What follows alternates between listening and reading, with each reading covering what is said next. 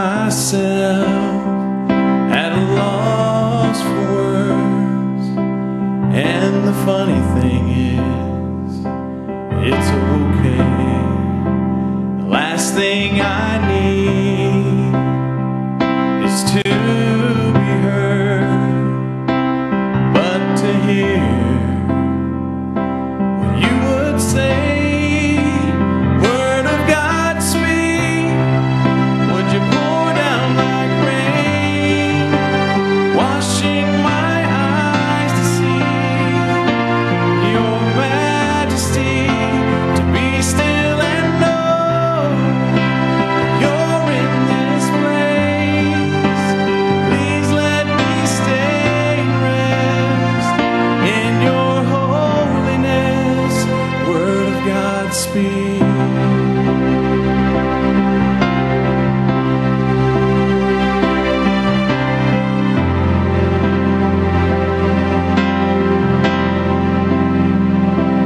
Finding myself in the midst of you, beyond the music, beyond the noise. All that I need is to be with you, and in the quiet, hear your voice. Word of God, speak. Would you pour down like rain, washing my eyes to see your majesty, to be still and know you're in this place. Please let me stay and rest in your holiness. Word of God, speak. Would you pour down like rain, washing my eyes to see your majesty, be still and know you're in this place. Please let me stay and rest in your holiness. Finding myself at a loss for words. And the funny thing is, it's okay.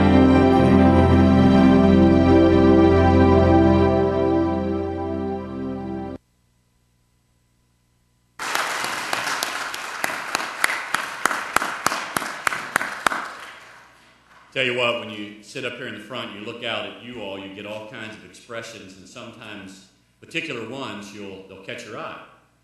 And Isaiah's caught mine a little while ago, watching his dad as he's singing, and God only knows the impact that he makes on him. But Jeff, you did a great job this morning. He's pastor at Emmanuel Baptist Church in Cold Spring, Kentucky. Come right on, preach to us, Jeff. Thank you so much for the opportunity. If I had to choose a service that I'd come to, it wouldn't be tonight. I would choose tomorrow night.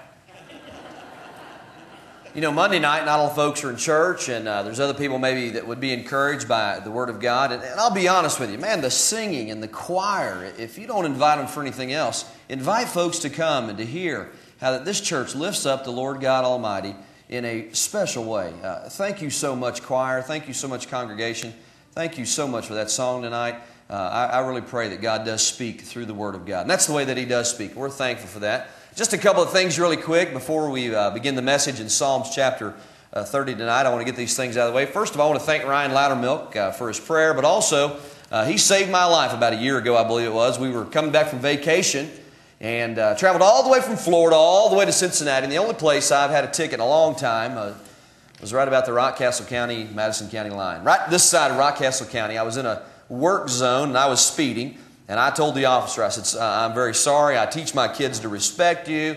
It didn't work. He still gave me the ticket. And so I paid what the paper said. It was about $57 or something like that. But I didn't pay the court cost. And the reason I didn't was I mailed it in. I didn't think I needed to pay that. I got a call from State Trooper Ryan Loudermilk. He said, preacher, said, man, I know you and you owe money and there's a bench warrant out for your arrest. every bit of life left my body. And we got that thing straightened out, and I appreciate what he had done for me. And I'm glad to see my cousin Gary here as well. And I know you guys have been praying for him after the accident up in Wisconsin. And you guys heard about the accident, right? No? He was riding a horse and fell off. And the horse drug him, and his foot was stuck in the stirrup. And thank the Lord for the Walmart greeter that said, "Unplug the horse, son, unplug the horse." And he's okay, and glad to see him here tonight.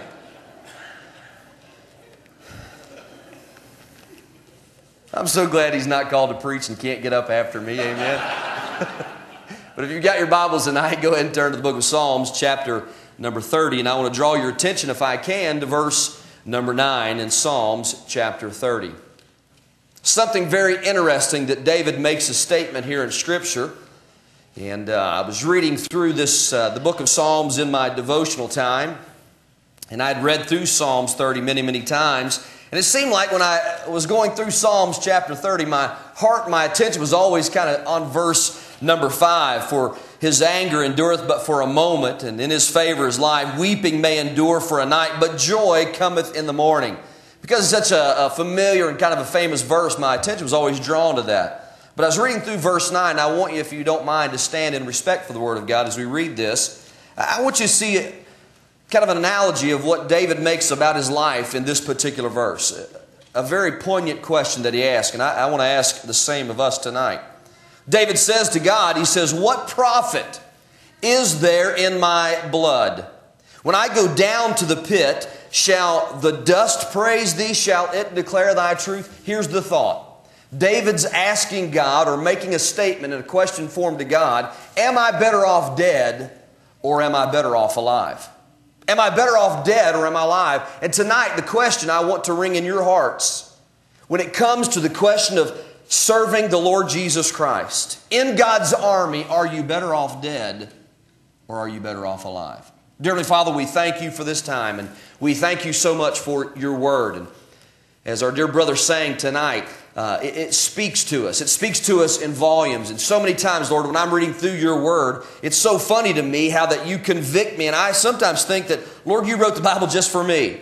And I know that everybody that has their devotions and everybody that reads through the Bible thinks probably the very same thing. And how that when we're reading it, it seems like the book we're involved in, that's our favorite book at the time because you speak to us so well. So God, tonight, I understand that your word even says in and of itself that it does not return void. So God, you speak tonight, not me, but you speak through your word.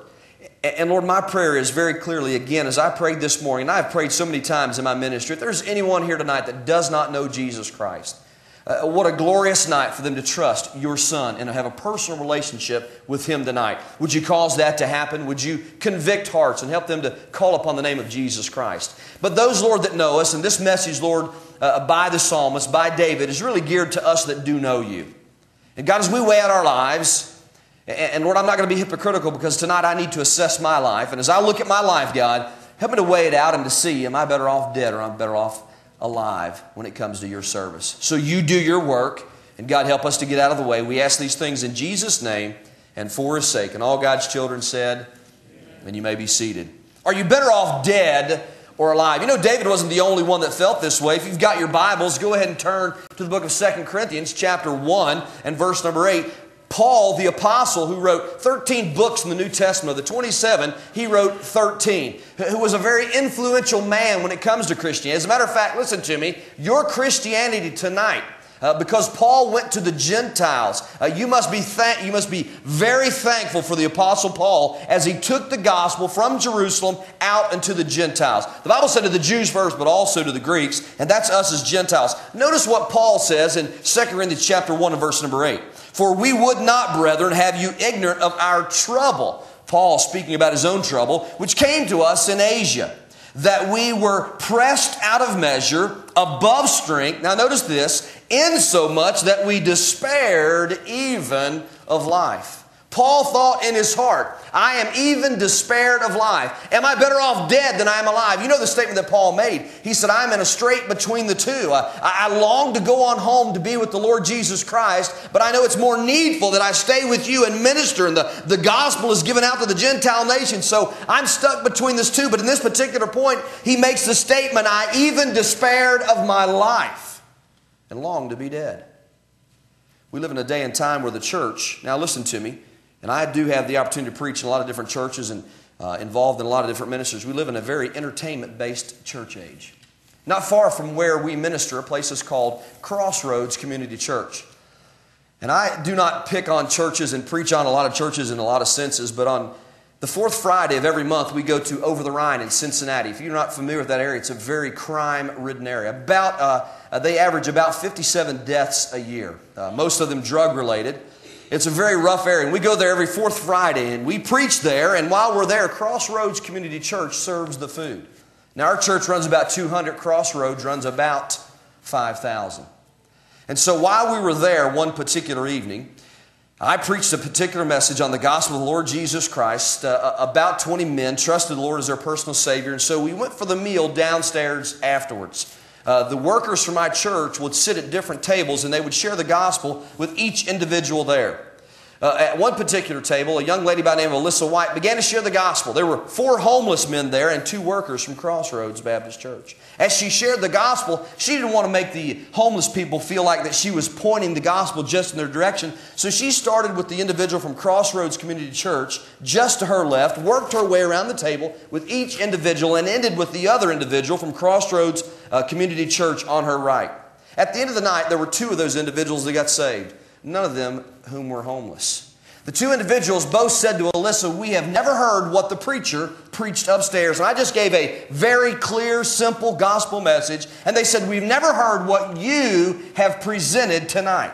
And because of this entertainment-based, kind of a non-committal Christianity that's sweeping all across America, where it's scratching your ears and patting you on the back, there are some ramifications that are coming into so-called Christianity in America. Here's one of the greatest things. There is no longer a fear or respect for God Almighty.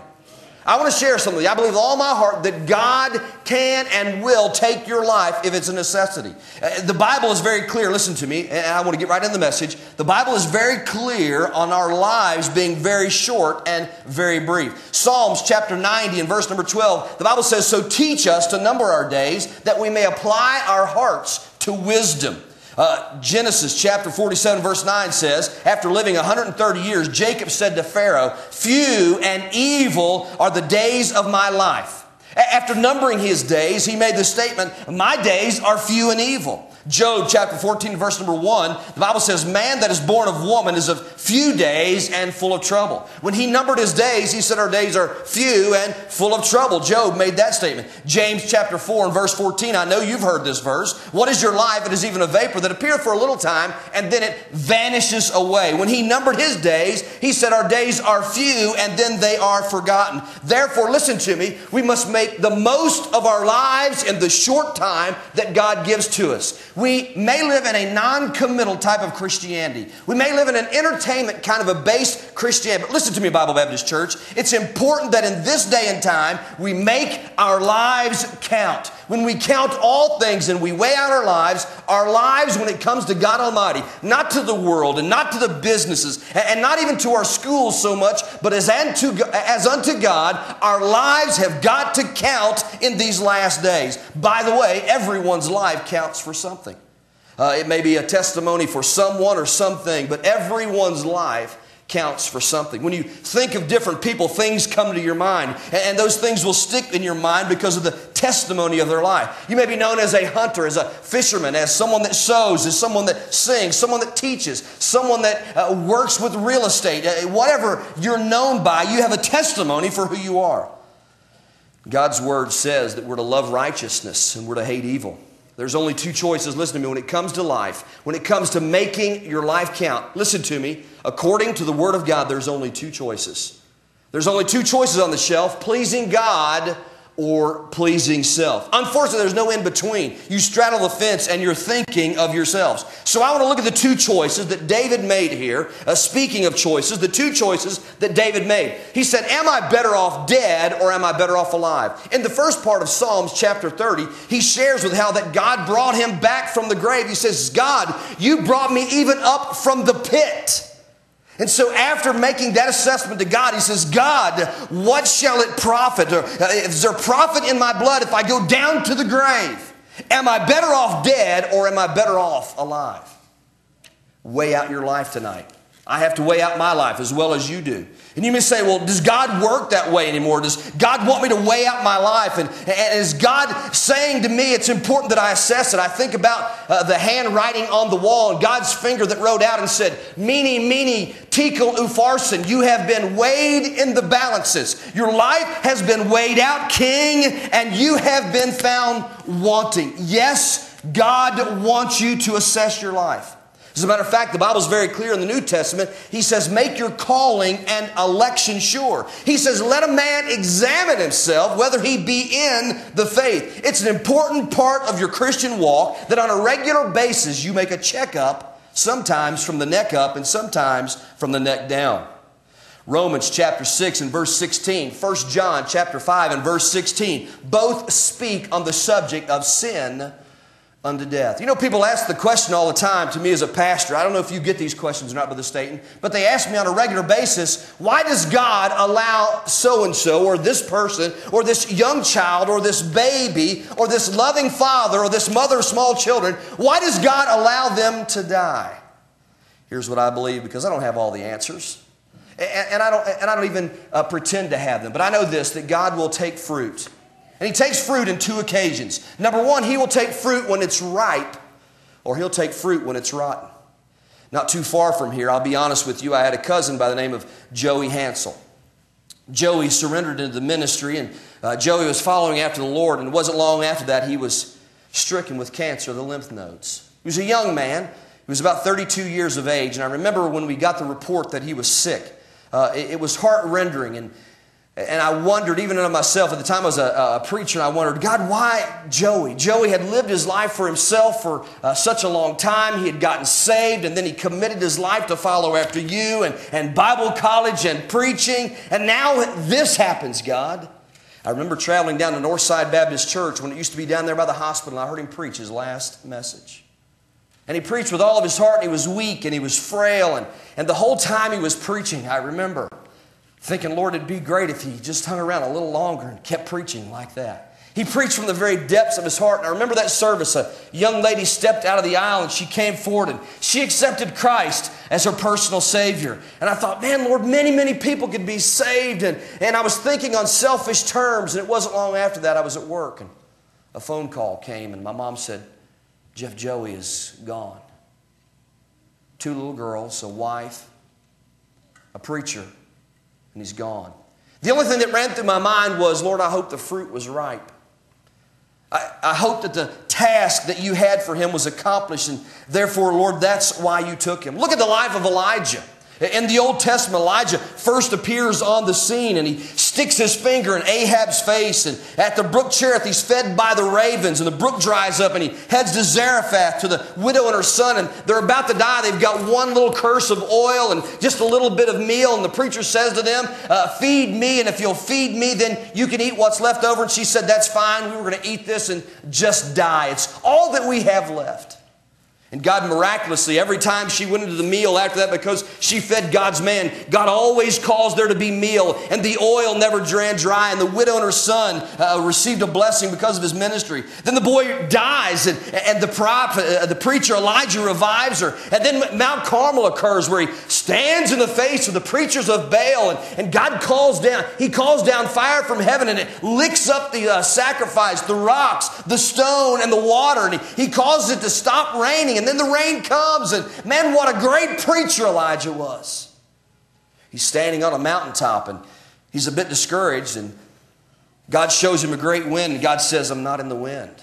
He shows him an earthquake, and man, what a close relationship he had with God, and he shows him fire, and he says, I'm not in the wind, and I'm not in the earthquake, and I'm not in the fire, but the still small voice. And so God had this intimate walk in a still small voice with Elijah. And he had this whirlwind ministry, and then at the end, God takes him up in a chariot of fire. Surely Israel would have said, Lord, leave Elijah. Isn't Israel better off? We had Ahab and Jezebel, and he stuck his fist in his face, and he showed God how mighty you were. Don't take Elijah from us. But Elijah was better off dead than he was alive. In God's service and in God's army, when all maybe have wanted him to stay and we need him and he's a great man of God, God knew that the whole time a young preacher by the name of Elisha was standing in the shadows watching what he was doing in his life. And God said, your time is up, Elijah. Your fruit is ripe. Your mission is accomplished. I now want to work through Elijah. You know what? Elijah never complained when he went to heaven. But he was better off dead to God than he was alive. I was a youth pastor in a place called Socialville, Ohio. Probably the first official work that I ever had. And by the way, official works don't really amount to much of anything. I'd been a youth pastor for about 7 years when a church called me to be the youth minister. We went there, we started a bus ministry, and I worked with the young people. I worked with the teenagers. And while I was there was a young man by the name of Brian Rowe that was in my youth group. And Brian was the kind of kid that, as a youth leader, I was kind of drawn to. When I came into the Sunday school class, I only had about 6 kids when we came. It soon grew to about 45. But he always sat back in the back. I don't know if you've ever seen these kind of teenagers, but he would put his knees up on the seat in front of him. He'd put his arms across his chest, and he'd put his head down. And so I thought, well, this kid's a challenge. That's the kind of kid I like. And I thought, I'm going to make friends with this kid. So I'd aggravate him. He had a blonde haircut. At the time, the bowl haircut was in, and I was starting to lose my hair. I know that's hard to believe, but I used to make fun of his hair, and it wasn't long till we were pretty good friends. And Brian started to move up in the youth group as far as seats are concerned, and he was sitting on the front row not much longer after that.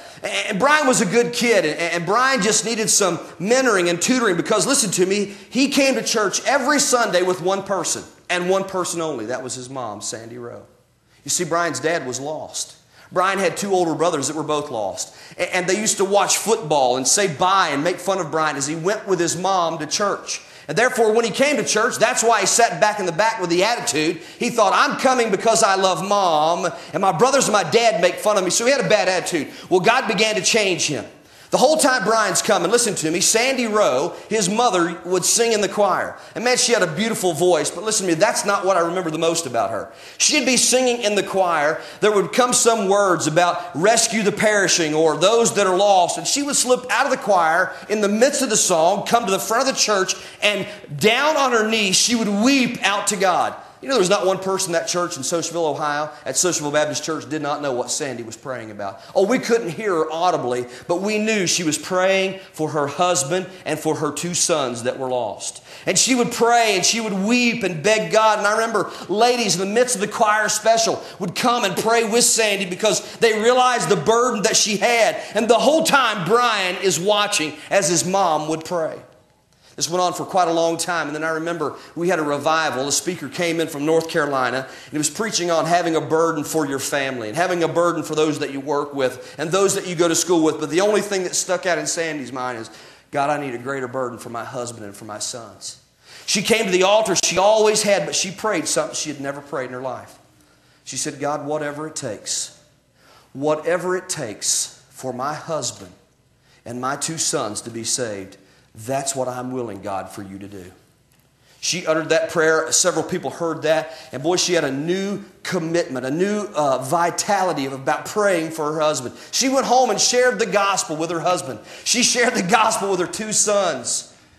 They told her, Mom, honey, it's not for us. That's for you and Brian, but not for us. I was preaching a youth revival down in Lexington, and I invited my kids. And for the first time in my ministry, God laid a person on my heart. I don't know if that's ever happened to you. I don't want you guys to think that I'm weird. But as I prepared the message, I thought about Brian Rowe. I was preaching on the prodigal son. I said to the Lord, and I don't know if you guys do this, but I'm talking to the Lord. I said, Lord, he comes to church. Why would you want me to preach a message on the prodigal son about Brian Rowe? So I said, Brian, are you coming to Lexington with the youth group? Yes, preacher, I'll be there. Brian, are you going to sit up close by us with the youth group? Yes, I'm going to be right there, preacher. And I went up to the parking lot, got there with the van. There was about 15 to 20 kids there, except for Brian Rowe.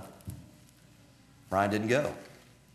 Man, I drove all the way to Lexington with the burden. I said, Lord, you know what? You gave me this message for Brian, and He's not here. We got to Lexington, I preached the message. There was about 200 kids there, and about 47 kids came forward. Several of them were saved, and several kids had rededicated their life. And the whole time I thought, Lord, maybe I should take a tape to Brian. I went home, I worked third shift, so I had to go home and go immediately to the third shift that night. One of my young people called me and said, Preacher, with a scream like I've never heard, Brian is dead. I said, what? Brian Rowe is dead, screaming and crying. I'm at work, I'm tore up, and I'm like, God, what happened?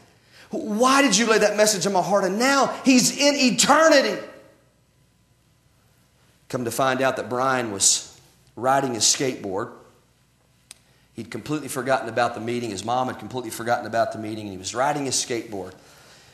He was in a gravelly part of the road, so he bent down to get his skateboard. When he did, there was a fellow in a truck coming this way who reached over to the passenger side floorboard to get something off the floorboard. When he did, the steering wheel followed suit. When he looked up, Brian stood up and he hit him head on. He crushed his chest and crushed his heart. He was dead instantly.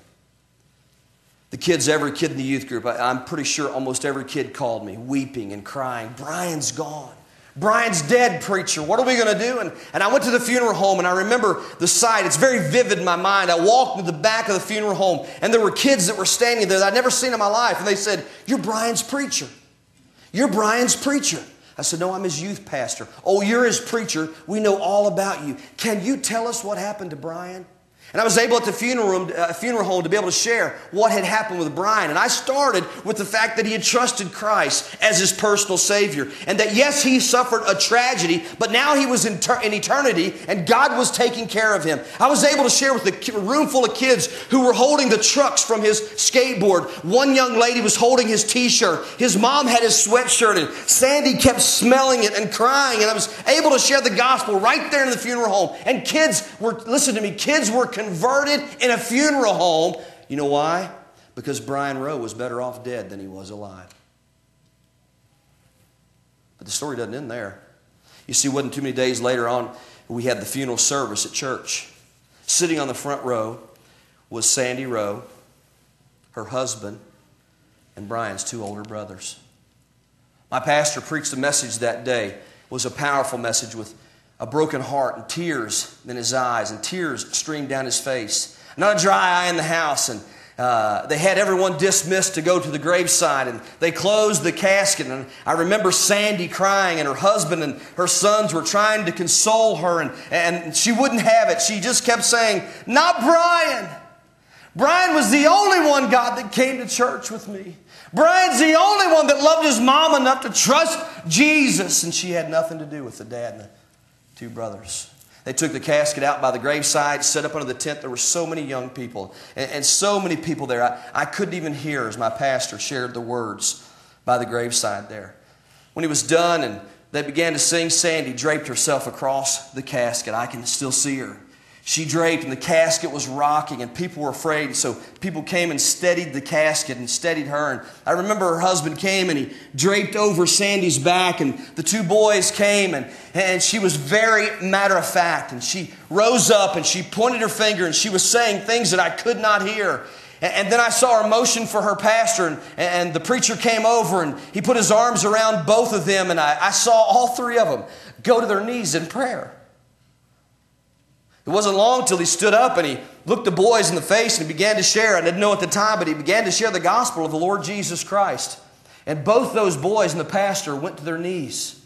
And that day, at Brian's graveside, his dad and his two brothers accepted Christ as their personal Savior. It wasn't long after that, every service, the dad, the two brothers, and the mom sat on the front row of every service. They had brand new Bibles because they never had a need for one before. And they brought them to church, and they were saved, and their lives were changed because Sandy Rowe prayed, God, whatever it takes. And listen to me, whatever it took was the fact that Brian was more profitable dead than he was alive. Do you know what you do affects other people? Your life can affect the lives of other people. Brian was not sad, but Sandy was sad. She's since written a book about the whole affair, and it shares the very same story I shared with you tonight, because Brian Rowe was more effective dead than he was alive.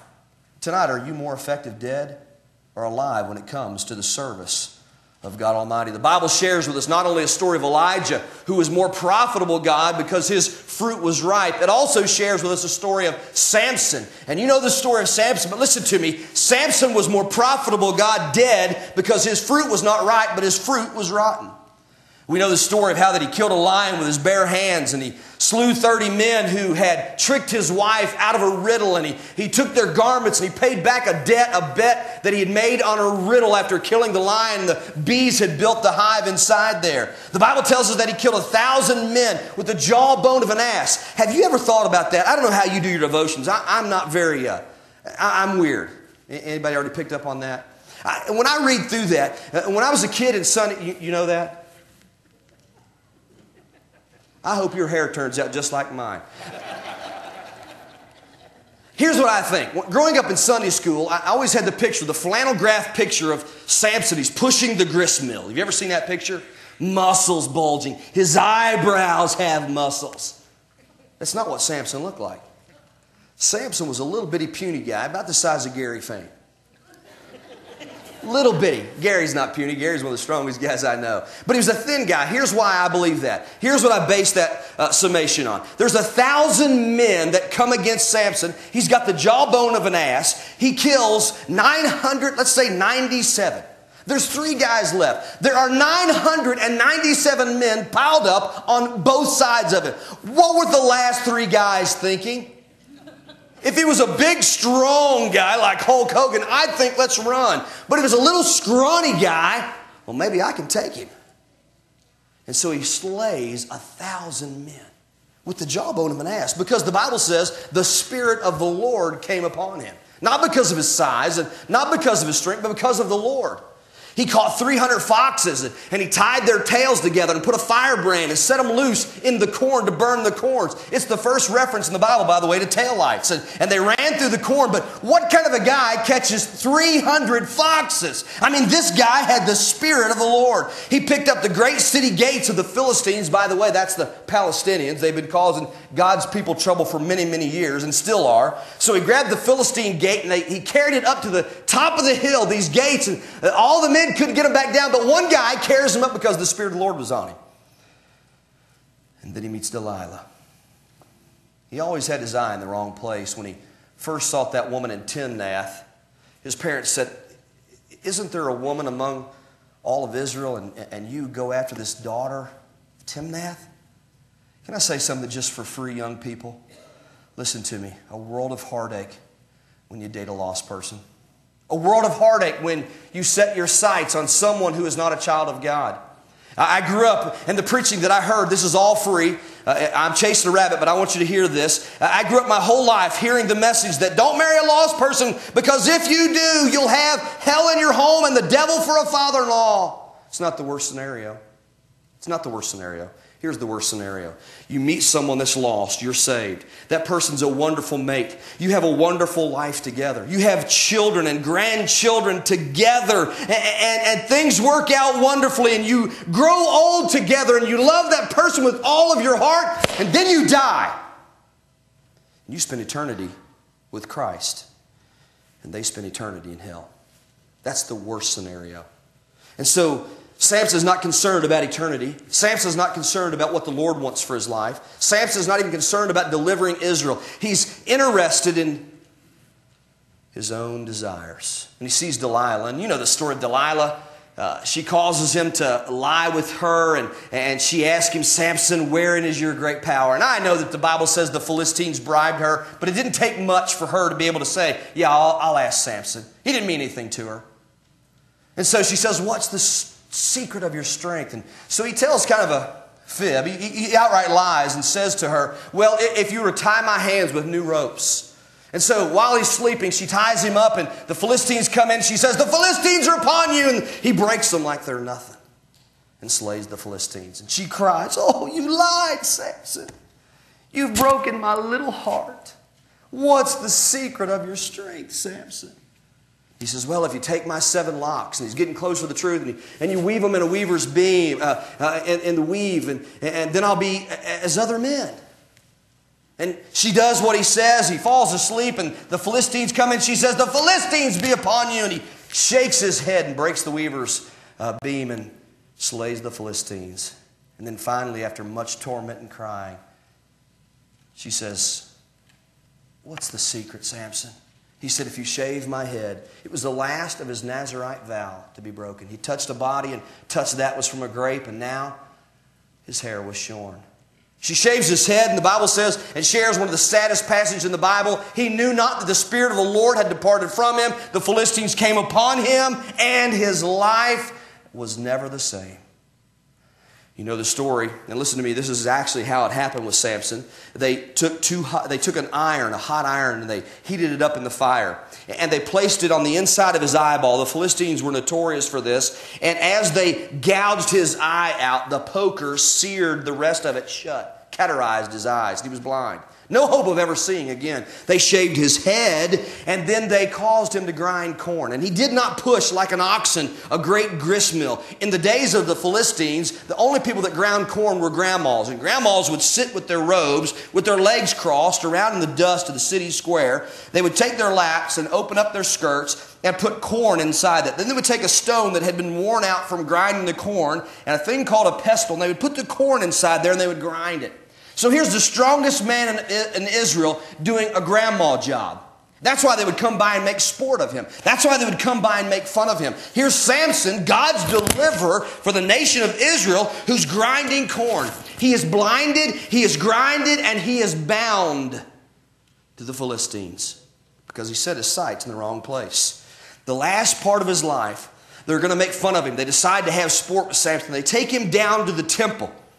And while he's there, he's blind. He asks a young lad, he says, "Can you show me the pillars that hold this great building up?" They estimate about 10,000 Philistines were inside that building. And so he finds his way to the pillars. And he says to God, he says, "God, use me just one more time," in a paraphrased edition. He takes those pillars and he pushes them apart. And in his death, more Philistines are killed than any other time in his life. Do you know why? Listen to me. Samson was more profitable dead than he was alive. He was more profitable dead than he was alive. The last thing I'm going to share with you, and I'm going to be done. I was a pastor down in Barry, Kentucky. There was only 250 people in the town. And so you had an opportunity really to witness to everybody there. We knocked on every door probably 8-9 times in the 6 years we were there. And the first night I was in Barry, they had called me and asked me to fill in to preach. And I was working on the railroad at the time down in Danville, Kentucky. I was working at the Toyota yard. And so driving back from Danville, I decided to get off of 27 and go to Barry. If you've ever been to Barry, Kentucky, you don't just get off 27 and go to Barry. I drove through the night. It was raining. It was a miserable night. I had my rain uniform on that I wore on the railroad. And I got to the church. And it looked like a Mrs. Paul's fisherman kind of an outfit, the hat and the coat. And I got out and I saw the little bitty country church. And man, I'll never forget that night. I thought, oh no, Lord, I always wanted to go to Philadelphia. I always wanted to go inner city Chicago, work with drug dealers. And, you know, I had these aspirations for my ministry, Brother State. And I thought, Barry, Kentucky. I remember it was raining and I got down on my knees in front of that little church. And I said, Lord, if this is where you'd have me to be, I'll serve you the best. Before I can finish the prayer, a truck drives by. Guy rolls down the window. He's obviously drunk. "Hey, buddy, are you nuts? It's raining." I look around. The guy's name is Ricky Fryman. Didn't know at the time. Big guy. Did you preach on TV today? That was you, wasn't it? It's a good message. Don't drive while you're a policeman right over here, buddy. He's about as big as this guy. So it's hard not to miss Ricky Fryman. Well, to make a long story short, his family came to church. His little brother his little brother Mike got saved, Mike Fryman. His mom and dad started coming to church. His grandma and his grandpa and his uncles, they all came to church except for Ricky. Ricky's the first guy I met in Barry. They all came, and Mike had gotten saved. Different ones in the family. Gary had gotten saved. And so they began to fill one section of my church right back in the back corner. And they said to me, "Man, let's pray for Ricky, preacher. Let's pray and ask God to save Ricky. And God can save Ricky." And I said, "Well, we'll do that." And we started praying for Ricky. And if you're praying for somebody, and then you see him in town, it's hard not to share the gospel. Can you come here? Come here. I see Ricky in town.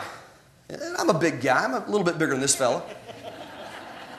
And so I say to him, I say, "Hey, Ricky, You're not afraid of anything, are you? He wasn't smiling. And he gets really close to me. Yeah, I was looking up his nose too. And he says to me, what do you need, preacher? I said, you're not afraid of nothing except my church. Now listen to me, I'm not a brave guy. But when you're witnessing, God gives you kind of a special power. You think, well, the Lord's on my side. Yeah, but he might still crush me anyway. And so I'm sharing with him, and I said, Ricky, you're scared to death to come to my church. No, I'm not, preacher. I just don't want to, he says to me. You can sit down now. They get the point, I'm sure. And so he said, I'm not coming to church. He said, matter of fact, said, this is November the 8th. Said, this is deer season. Listen to me. Ricky Fryman probably ran over more deer than I ever saw in my life. He was an avid deer hunter. He said, I hunt every opening Saturday, and I hunt every opening Sunday. He said, I kill deer every Saturday and every Sunday. I have since I started hunting many, many years ago. I said, all right, Ricky. I said, I'll tell you what I'm going to do. I said, I'm going to pray you don't kill a deer this weekend. I remember his laugh when I said that. Ha, ha, ha, ha! Not kill a deer? You don't know who I am, do you? I said, no, maybe not, but I know who God is. And so I prayed, and I actually prayed, God, help him not even to see a deer. Help him not to kill a deer, Lord, if he will come to know you as your personal Savior. I prayed that Friday night. I prayed that Saturday morning while I was hunting, and I prayed that Saturday night. And then Sunday morning when I was in church, I prayed that. Not openly, but I prayed that to the Lord. Didn't see Ricky until Monday morning at my house. He knocked on my door, and he was really close to the glass door, and I could see him through there, and he was trying to see me in the house. I thought, well, maybe if I go out the back door, I can drive away before he gets a hold of me. But I went to the door, and I opened up the door, and he said, how dare you pray that way, preacher? I said, pray what way, Ricky, that you wouldn't kill a deer? He said, I didn't even see one. I said, really? I said, you should have been in church. I said, God had a message for you Sunday there at church. We had that revival, our fall revival, not long after that, and guess who came? We had a special service at the end of the week, and some of you, a lot of my family have been there, be one of so many. And it was a particular service. It was be one of 250. And we were so excited because there were only 250 people in the whole town of Barry, and we wanted to get 250 people inside a building that really held about 100 people packed in. And so that day, we had prayed, God save someone. God, you do a work. Do you know that God had saved many, many people in those services we had before, but only one guy got saved that day? His name was Ricky Fryman. Ricky was sitting with his family, and I remember we gave the invitation. He stood up. And man, when he stood up, he was a big guy. And he came down the aisle, and I'll never forget, he grabbed me by the hand, his big hand wrapped all the way around my hand. He said, preacher, I need to be saved. I said, yeah, you do, Ricky. You need the Lord Jesus Christ, your personal Savior. We got down. I was down on my knees. He was as tall as me on his knees as I was standing up. And we got down and we prayed, and he got gloriously born again. But the story doesn't end there. Ricky said to me, preacher, now that I'm saved, he said, I don't need to come to church. I said, oh, no, Ricky. Now you need church. Church wouldn't do you any good before. Now you need church. More than the church needs you, and we need you here, Ricky. No, preacher, man, I'm going to heaven. I got Jesus Christ, my personal Savior. I don't got to come to church. And he never did. Never did come. That spring down at Robinson, there's a dam. And every year when it floods, the fish start to run. Ricky was not only a great hunter, he was a great fisherman. He was 24 years old. He walked out on the dam and he was fishing. All of his buddies were there and they were drinking. And Ricky didn't drink anymore. They noticed that. And Ricky didn't party like he used to, but he loved to hang around with those guys. And he was showing off for some girls and some guys, and he got out there and the water caught him. Pulled him over the dam. He was caught in the eddy just underneath the dam. And they said he came up 3 times. And every time he came up, he screamed, oh, God, somebody help me. Oh, God, please, somebody help me. The 3rd time, he disappeared under the muddy water. There was a knock came on my door, and it wasn't Ricky. It was Yanni, his dad. Tears in his eyes. He said, preacher said, Ricky's fallen into the river, and we can't find him. Would you pray that he swam ashore somewhere and we can find him? I said, I sure will. His little brother Mike said, preacher said, if you don't mind, if you'll stand at the Barry Bridge and kind of watch and see if Ricky floats or swims by. I remember I went down and I took my spotlight from my truck and I was standing on the bridge, and the whole time I'm praying, oh, Lord, I don't want to find him. Oh, God, please, I don't want to find Ricky. Help him be on shore somewhere. God, please help him be on shore somewhere. I don't want to find Ricky Fryman. I stood there for what seemed like an eternity, and Ricky never came by. His dad drove up and he said, "Preacher, they found him." Got in the truck with him and drove. I left my truck right there on the bridge and we drove. And I remember we, like maniacs, drove through the middle of a tobacco field. And we got over to the edge of the shore and there lay Ricky and he was completely naked. The waves had beaten his clothes off of him. His mouth was agape. His arms were stiff. And they couldn't pull him out until the coroner got there. And Yanni kept begging, "Please pull Ricky out of the water. Can you guys, I know you guys." And he was calling them off by name. He knew the guys from Cynthiana. He said, "Come on, guys, can you just put him on the shore?" The coroner got there and said, "Fellas, he's dead. Let's put him in the truck." And they put him up in the truck, and Yanni grabbed my hand, and I was trying to steady him. And I remember he stepped up into the truck, and I walked down the side of the truck, and he knelt down and took his handkerchief out of his pocket, and he wiped Ricky's face off. He said, "Ricky's gone, preacher," and he pulled a leaf out of his mouth. I thought, Ricky's gone, man. He's dead. We preached his funeral, and I preached at a very cordial funeral. I don't know if you've ever done this, and I got sick in my stomach, Brother State, and I thought, man, I've been so formal, and I've not been very real today, and I hate that. I can't stand that. So we got to the gravesite, and I said, "Look," I said, "usually I read 1 Thessalonians here, and I don't want to do that today. I'm going to tell you something. Hey, here's the story of Ricky Fryman." And I shared the same story I told you tonight. How that Ricky had gotten saved and his life, he had put his life in Christ, but he said he didn't want to be a part of the church and that he'd been saved. And I said to him, I said, "Listen to me. Ricky is not here today, I believe with all my heart, because he sinned the sin unto death. And he was harmful to the cause of Christ. And if you ever want to see Ricky again, you've got to trust Christ as your personal Savior. And when you do, you've got to live for Him. It's important that you live for God." And I gave an invitation at the graveside. I can't tell you how many of those young people got down on their knees and asked Christ. How many of those guys and girls came to my church after that and their lives were changed? Do you know why? Because Ricky Fryman was better off dead than he was alive.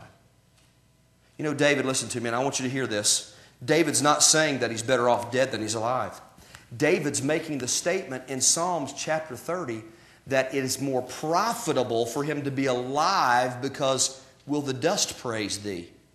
Will my blood from the pit raise up and praise you? No. He says, I'm better off alive. Tonight, I am not advocating suicide. I am not advocating your death. I shared every story and every biblical example in this passage because the obvious answer is we must serve God and be profitable in Him more alive than we are dead. Do you understand that? There is a task that God has for each and every one of us. There was a book that swept this nation called The Purpose-Driven Life. And people wanted that. And they read those devotionals and they read that book. But listen to me, there's a principle there. God has a purpose for your life. And it will be fulfilled. If you won't, He'll use somebody else.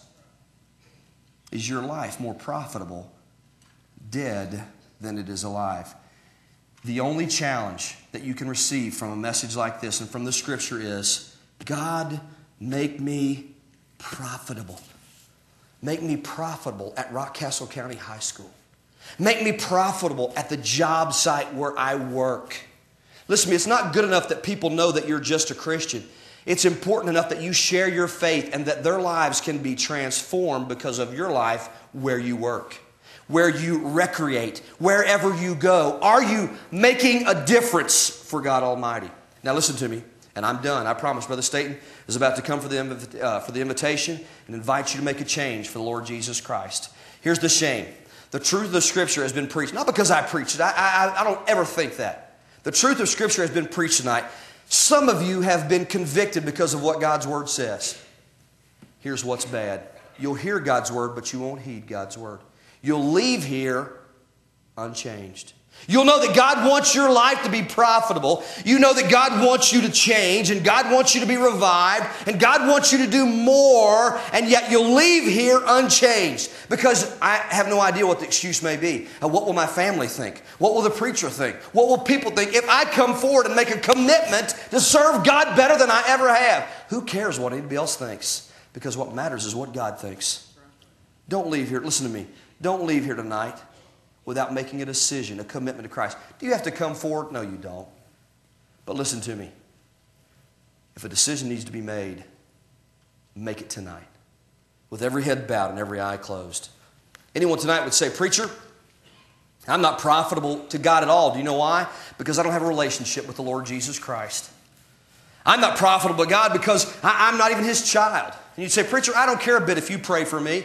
Is there anybody in the balcony or back in the back or down here downstairs that would say, listen to me, I'm not a Christian and it's not profitable because I'm not one of His. And would you pray for me, preacher? If I died right now, I don't even know where I'd spend eternity. Is there anyone like that say, that's me, preacher? Anyone at all with an uplifted hand? Secondly, to say, preacher, listen to me. I know this message was geared towards Christians. And I know the Lord Jesus Christ is my personal Savior. And I want to say this to you. I had a chance to pray for a lot of people in India. And they wanted just to touch my hand. And I used to say to them when I was in India, hey, my prayers are no better than yours. I do want to pray for you, but I understand that my prayers are no better than your prayers. But you say, preacher, I'm a Christian. And I've got to be honest with you. Right now, my life is more profitable dead than it is alive.